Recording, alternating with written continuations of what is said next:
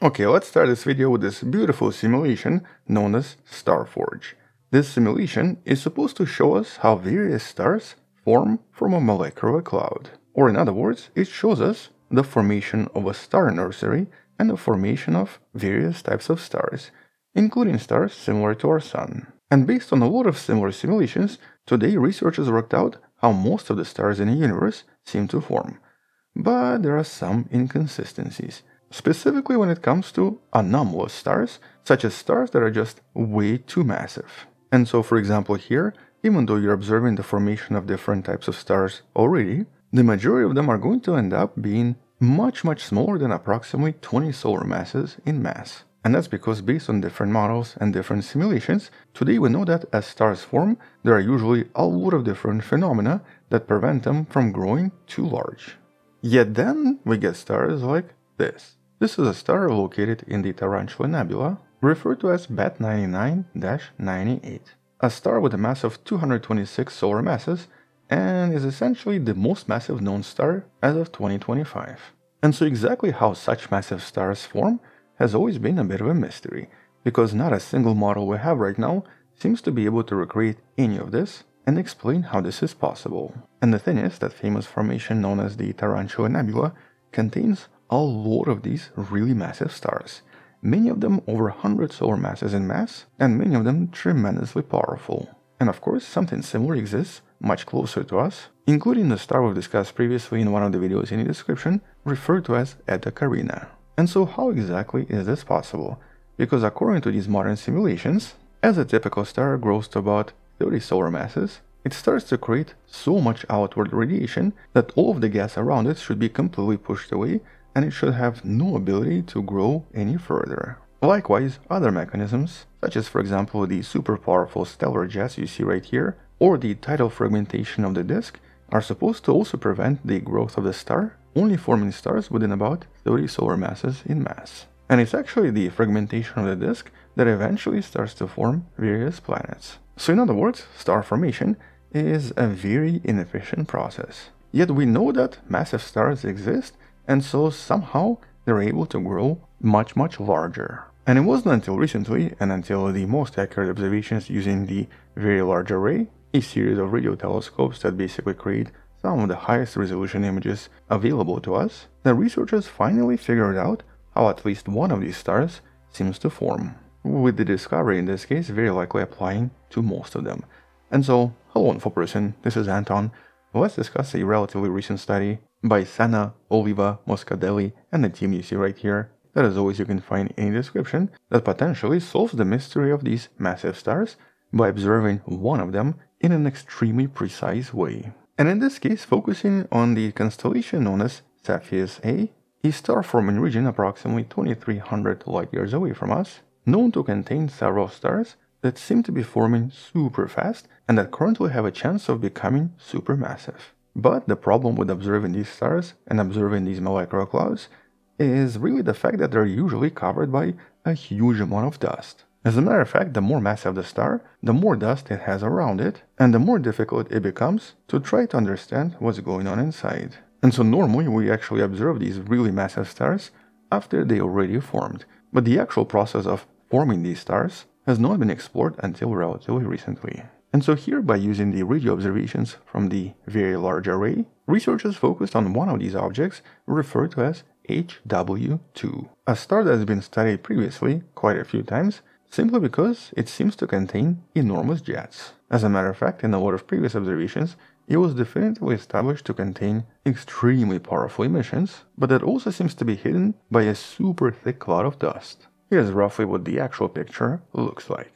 And so because these jets were so massive, here the assumption was that this was most likely an extremely massive star being formed in real time. And this was also confirmed to be a pretty young star as well. And it was also one of the closest such objects to us. So naturally, if we want to understand how massive stars form, we would have to study this object first. But like I mentioned before, it's just a little bit challenging because there's gas everywhere. As a matter of fact, this whole nebula contains an enormous reservoir of gas that's blocking the entire view.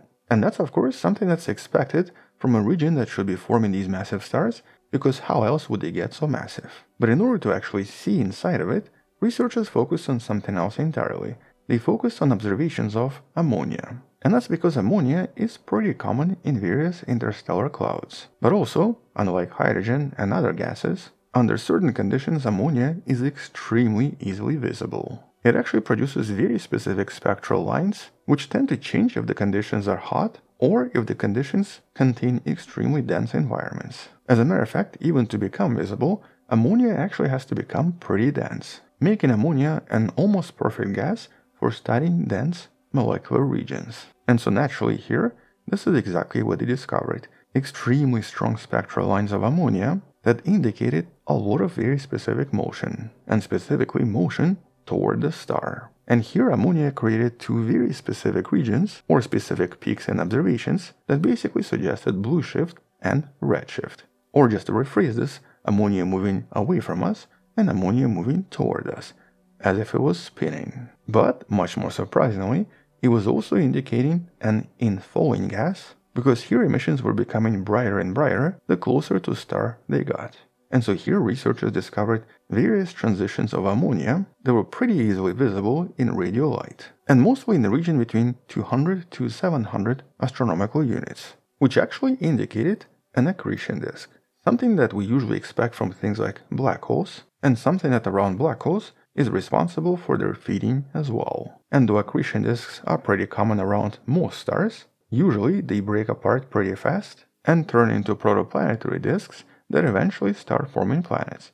But not in this case. In this case, because this disk is so massive and seems to feed the star so fast, it just does not have enough time to break apart or to be disrupted in any other way, and instead seems to produce an extremely effective gas infall that makes the star grow by about 2/1000 of the solar mass every single year. Or just to rephrase this, in the next 1000 years, this star is going to be at least 2 solar masses larger. And that's one of the highest rates observed around any star. And so here this confirmation for the existence of this accretion disk technically confirms several different predictions and previous assumptions about how these stars seem to form. This was actually predicted in some of the previous studies, but never really proven officially, with this study providing the first direct evidence for a disk-guided accretion that seems to encourage growth of stars to tens or even hundreds solar masses. Although here this seems to be not the only such process. As a matter of fact, additional observations also revealed additional structures that seem to be feeding this disk, and specifically a structure that's been previously seen in a lot of other molecular clouds referred to as a streamer. And these unusual streams of gas are also responsible for adding even more mass into the already massive accretion disk. In this case, there was direct evidence that one side of the disk was much more massive than the other, with these streamers very likely playing a major role in allowing massive stars to become even more massive. And based on what we know about these streamers and based on previous observations, they don't actually seem to be stars or even connected to stars, but instead unusual dense filaments produced through various interactions inside the cloud, usually as a result of various overdensities as a lot of these gas clouds start to collide. And in most of these clouds, these streamers do actually deliver a lot of gas either into the star or sometimes away from the cloud itself. They also seem to be connected to various magnetic fields, so here the exact interactions are very complex.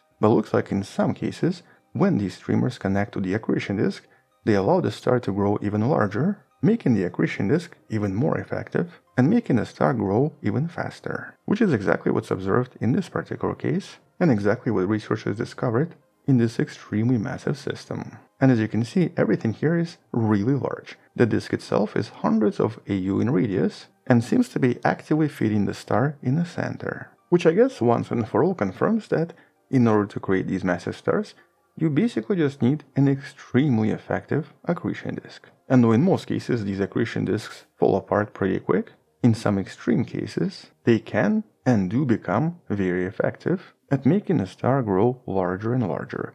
And so this particular star, HW2, is most likely going to become one of these overmassive stars, possibly tens or maybe even hundreds of solar masses in mass, not so different from other stars like the ones in Eta Carina. And all this finally confirmed with actual evidence using radio telescopes.